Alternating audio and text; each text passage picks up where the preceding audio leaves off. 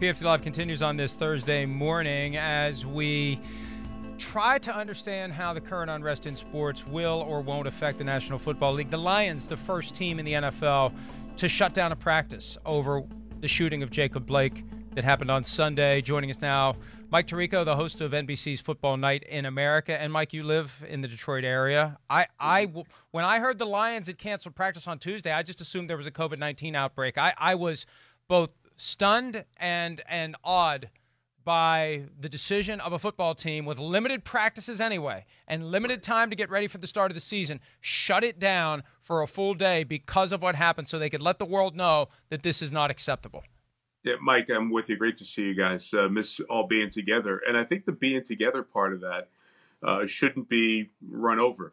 Matthew Stafford, if you listen closely to his comments, talked about that was the first time they've had that conversation all together, all in the same room, because some of these conversations happened during the Zoom calls, during COVID-19 and all of that. So the power of it had to be really impactful in the room. And full credit here to Bob Quinn, the GM of the Lions, and Matt Patricia, their head coach. Those are two guys who, we know the pressure that's on the franchise, the organization to perform, but they're really good and decent people, and they are trying to find a way to lead in this uncharted time. And I give them full credit for taking this step because, like you said, Mike, I thought it was COVID-19, and then I was thinking, wow, to give up a day of practice when every rep matters right now is pretty significant. But this is a significant topic, and it's one that if you turn the other way, you're going to get hit on the other side of the road by it. You have to face this head on for these teams and these organizations and listen to your players. And in the long run, this may have been the best thing that they did. Mike, you're one of the most well-thought-out, caring people I've ever been around. And if I ever had to make a big decision in my life, I truly mean this, you'd be one of the 5 people I would call to ask for advice for. So I ask you this just to go, where do we go from here? I just want to hear, Mike Tirico's take on this and where sports go with all the social injustice matters going on and kind of your thought on all of it. I appreciate you saying that, Chris. I don't know because I'm not in the shoes of those athletes. A lot of those guys are speaking from the heart and from personal experience. A lot of those players are speaking in fear of what's going to happen with their kids. I haven't been in that situation, so I can't give proper perspective to their voice. I do think, as I watch the NBA guys, in general, by playing, they keep the message front and center. And that's not me saying I want to see the NBA playoffs finish. That's not going to change my life or any of your lives. I just think that if they go back to their communities, we may not be paying as much attention to what they are saying as we will if it's after a game-winning shot or a great NBA playoff game. Most of the players have been very good about using that platform continually in the bubble. After a game, answer about the game, and then tag the answer with, we're not losing sight of the main reason that we are all doing this. It's to continue to bring attention to the racial divide, the social injustice, those other issues. So my gut, I'll let you go, Chris. My gut would be if they don't play, they may lose the power of the platform that they are using right now. Yeah, that's interesting, and I'm happy to hear you say that because it's something Mike and I talked about in the first segment. And Mike argued too, and I understand his side of this, that the players have been doing this, and here we're still in the same situation, but. Right. Maybe there needs to be a more aggressive approach every time. Like every time a mic's in front of you, whatever that is. Yeah, when LeBron James is holding up the championship trophy, you're right. So, okay, so you think that's still the best voice basically going forward is to be there, be on TV, performing, having people watching, and that's the best way to get the message as is compared to just boycotting and saying, we're not going to play and do that. Yeah, Chris, I think so, just in general. But I'm removed. Again, I don't feel the pain. We saw the Mets player at the podium in tears last night. We saw players who have shared their story of being in these situations. It's a personal, painful story to tell. So for everyone out there, it's not the same feeling as we have removed from the situation. So I always want to make sure that I say that. Just my opinion in general, we're going to hear football players when this becomes part of their conversation when the NFL season starts in a couple of weeks. And we're going to hear basketball players in the playoffs, et cetera, et cetera. And Mike, my point was basically there's only so much talking that can be done before the players conclude that the ears are deaf. How much do we have to do? How much do we have to say? How much do our coaches have to give heartfelt sound bites at press conferences instead of talking about basketball issues before change happens? And I guess that's where I'm at a loss. How do we even get to the point where we can measure that changes happen? There's no finish line here. The finish line is stop it. And there's never a point where we're going to be able to declare victory because we're always one news cycle away from the next video of an unarmed black man being shot by police. You're right, Mike. But how can you make that happen less often, to be very candid? How does that happen? It happens with legislation. It happens with education. It happens first with listening. And I think if we go back to the George Floyd protest, what's one of the big things that we all learned? We need to listen. We've been given 2 ears and 1 mouth. We should listen twice as much as we talk. I've done more listening than I have about this issue in the past by a wide margin. I think most of the people watching this show have. I think that's a big part of the change that's happening right now. Now, here's the next portion to me. LeBron James has 70 million followers on Instagram, 40 million on Twitter. I'm sure there's some commingling of those numbers, right? But those 80 or 90 people who follow LeBron James on social media, can they be activated as true followers? What do I mean? Voting, how they vote, actions that are taken, demands for legislation. Look, once a politician gets elected, what do they want to do? They want to get elected again. So how do you do that? You win constituents' support. How do you do that? By supporting causes. When people pick up the phone and they say, hey, support this bill about body cams, support this bill about proper police techniques, changes in techniques. So when that happens at the grassroots level, then there is that change you're talking about, Mike, that's not happening right now. So can these players use the platform in the cities where, by the way, most of them have never been until they got signed or drafted by those teams? Can they do that to leave a legacy of change in those cities? That's where the players can really use their platform to make a bit of a difference. Do you have a sense or a feel of what you think the NFL should do here to back players? I mean, or do you think NFL players will threaten to skip games? I mean, I know you don't know the answers to these things, but you know, again, just would like to hear your take on that. Yeah. Well, the template's out there now, right? It's happened. It's happened in a variety of places, bubble or not, COVID or not. So they've certainly opened a door. You know, players didn't used to celebrate in a certain way until they saw other players do it, right? People didn't tweet their feelings at post-game until they saw other people do it. Now everybody does it. So once the door is open, it gives everybody the opportunity to follow. So that is certainly out there. I think if I'm NFL management this morning, if I'm leadership in the league, I'm making sure that I'm having real conversations with the leadership of our players and finding out what's the temperature, what's the conversation like, how do we make a difference as your partner? I think we'll see the league making very significant moves to be true partners with the players here in trying to support their cause and use this platform that more people watch than any other entertainment vehicle in the country, the National Football League games. I think we're going to see that happen as this season goes on.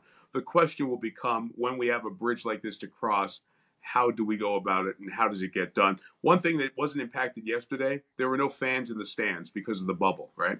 So what happens if fans are let back into stadiums and something like this happens? Then you do run a larger risk of disappointing your customers. And at the end of the day, for all of us, we may do this because we're journalists, or we may do this because we're analysts, or for business reasons. We are consumers and customers. We are the people who have to deliver product to the customers as broadcasters, as players, as a league. So if you start to lose your customers, you have to be concerned about that. And, Mike, it was just yesterday morning that Chris and I spent an extended amount of time trying to reconcile Roger Goodell's recent comments to Emmanuel Acho in the Uncomfortable Conversations with the Black Man series about supporting players unconditionally, unequivocally, if they choose to kneel during the national anthem, with this effort by Jerry Jones to thread a needle that has gotten smaller. The camel is larger and the needle is smaller over the last 24 hours. How do you think this is going to play out with the Cowboys? Because I personally think the NFL needs to tell Jerry, you have to step back and let your players decide what they want to do without any type of direct or indirect interference. Yeah, that's going to be a one that absolutely bears watching, Mike, and that's going to be one that they're going to have to deal with directly. And I'm sure not just Jerry Jones, but ownership around the National Football League is going to be put into a different light, just like NBA ownership is now. The Bucks ownership didn't know, found out, said they supported. Mark Cuban has come out in support of. The NBA Board of Governors, so their owners, they're meeting this morning at 11 o'clock. The NBA has certainly been a more progressive league than the other leagues. But I think as we see more people following the lead of the NBA, it's going to put pressure on the other leagues in every group, from the players to the league office to the ownership, of how they respond to these situations. Times have changed. It is very different now than it was 9 months ago or 6 months ago. And that's not just with COVID-19. That is with the true conversations that are being had about race in America. And NFL owners, if they want to continue to have a game that prosper, they're going to have to deal with this directly within their buildings and with each other. I think the league office has pushed there farther than I really imagined they would in such a quick time. And I applaud them for the things I've heard them say and the plans that they are putting in place for this coming season. Now it's going to be up to ownership in these cities to continue to follow up in that path. And, Mike, you mentioned the influence that a LeBron James has over basketball. In football, even though he's only been on the field for 31 regular season games, Patrick Mahomes is becoming, for a variety of reasons. He's got the charisma, right? He will say what he believes, and it comes across well. Do you see him emerging as we get deeper and deeper into these issues as the NFL's primary voice when it comes to these matters of social justice? He might, because of his youth and because of his accomplishment all at the same time. Like you said, the NFL is a league where predominantly the star players have been the white quarterbacks. And now here's Patrick Mahomes and Lamar Jackson. Those players have helped change the conversation. You don't really talk, and players before that, obviously, like Donovan McNabb, and before that, Randall Cunningham. We go on and on. But certainly we're seeing more African-American quarterbacks play in the NFL. And it doesn't matter what you say, the quarterback's the most popular guy in the room in the National Football League. So because of all of those things, yes, he has been delivered to this point.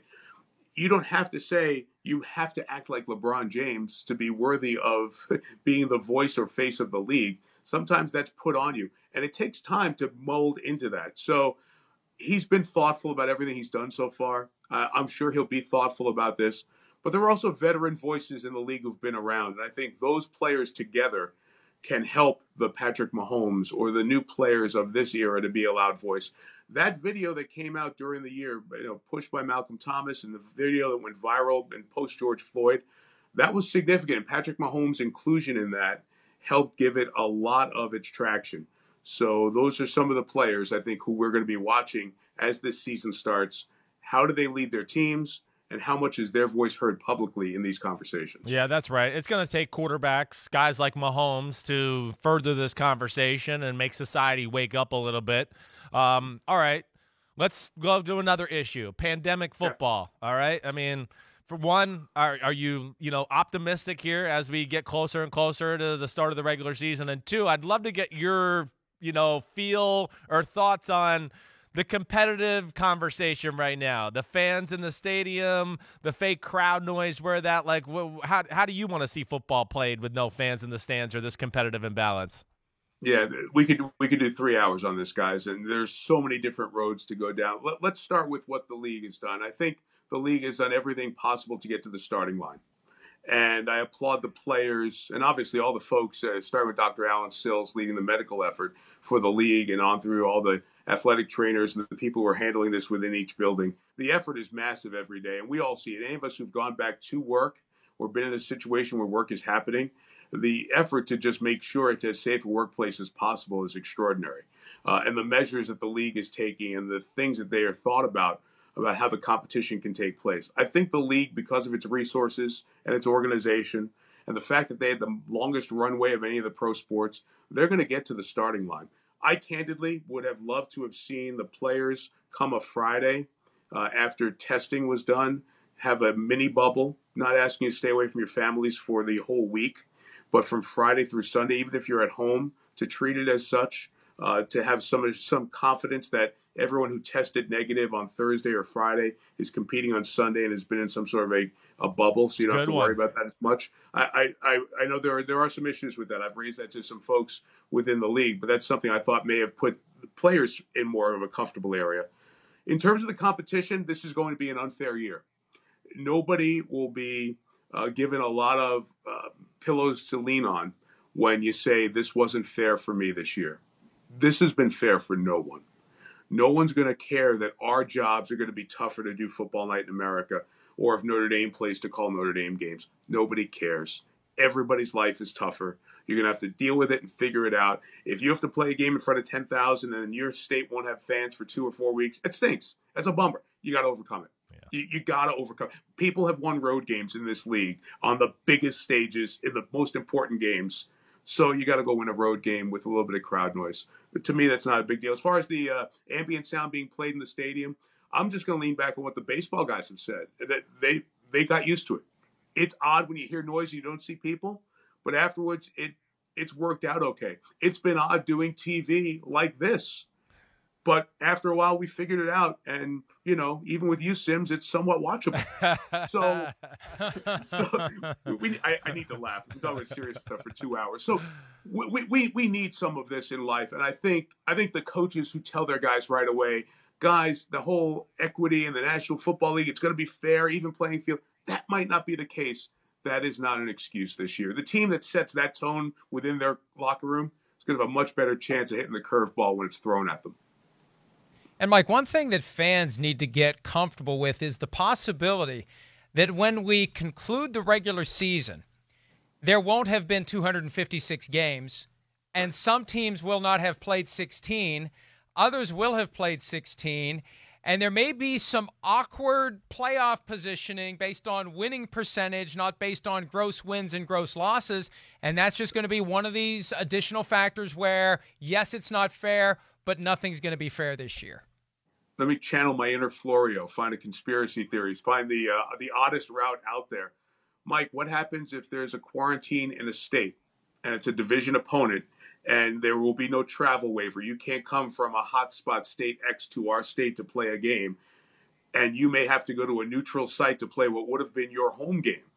And that's the game that might decide your division. Could happen. Again, you cannot say it's not fair. This isn't the way it happened in 2007 when I came in the league as an assistant coach. Nobody's going to care this year. The league has set up a good committee. They've set up a bunch of folks who know football, who are going to be out there trying to make sure that whenever possible, it's fair and balanced. It probably won't be. And that's going to be something you have to deal with. And look, football, what do we hear? Hey, Chris, you've lived this with 1,000 coaches. What do we hear all the time about football? It's the unexpected. It's improvise and adjust. Lee Corso, when I worked with him, would always tell us, guys, you got to improvise and adjust. This is the all-time improvise and adjust season. The team that is ready for that, I think, is going to save a lot of stress and anxiety, worrying about woe is me. I can only deal with one conspiracy, Mike. All right, so chill out. All right, I mean, gosh, I got to deal with this guy every day. Now you, oh God. I was with you, Mike, until you used the word oddest. Then I wasn't quite sure whether or not it was a compliment or not. But to your point, this is not unprecedented. We've had weather issues, right? When Katrina hit New Orleans in 2005, and the Saints were supposed to host the Giants, what happened? The Giants hosted the Saints. Yeah, and then the Saints played wherever they could find a field the rest of the season. The Vikings had their roof collapse. They played a home game against the Giants in Detroit, right? So the NFL has shown that it's willing to be flexible when it has to be. It's just there's going to be a lot of potential flexibility that gets crammed into one football season. And that's why I think you saw Commissioner Goodell put together that group, that committee of folks who represent different parts of the football world for those exact issues and how do we address them going forward. And Chris, you brought up a point, and I was going to get to it, and then my answer got off the rails and long-winded. But the other part I'm so curious to see is that first game. That first game is really the first game. So I was talking about week one. The second half is usually a wild, higher-scoring affair because guys haven't played 4 quarters. And invariably, if you're in shape and you're in condition or your team has what it takes, you can make a difference in a higher-scoring second half. Guys haven't played a snap. Officials haven't been on the field for a snap. It is going to be a really bizarre start to this season that we don't know if it's going to be all 16 games, if you're going to get all 8 home games, all the other stuff you talked about. So we are in, if we ever get to focus on the field, which might not be the most important thing in the world, and maybe this year has made us realize that. But when we do commit to that portion of our lives, it's going to be a season like we haven't seen before. It's going to be really hard to handicap, and I think there are going to be teams that will surprise you out of nowhere because they've built something in their locker room that they can take to the field, and togetherness might matter a little bit more than how you run, why sticky look, and all that stuff. Hey, Mike, before we let you go, our good friend turns 40 in 2 days. That's Christopher's birthday. Do you have any advice for him for this new chapter in his life that begins in 48 hours? Yeah, you'll start to feel it on a regular basis. You complain often. You complain often about how you this and that, but now you're really, really, really going to start feeling it. I will tell you, Mike, everything re-airs during the pandemic.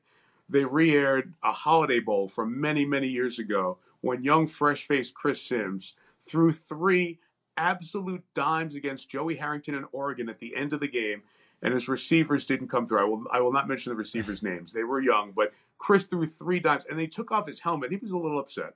He took off his helmet, and I said, oh, my God, he has aged like 1 year in 15 years. It's ridiculous. He looks the same in 20 years. He looks exactly the same.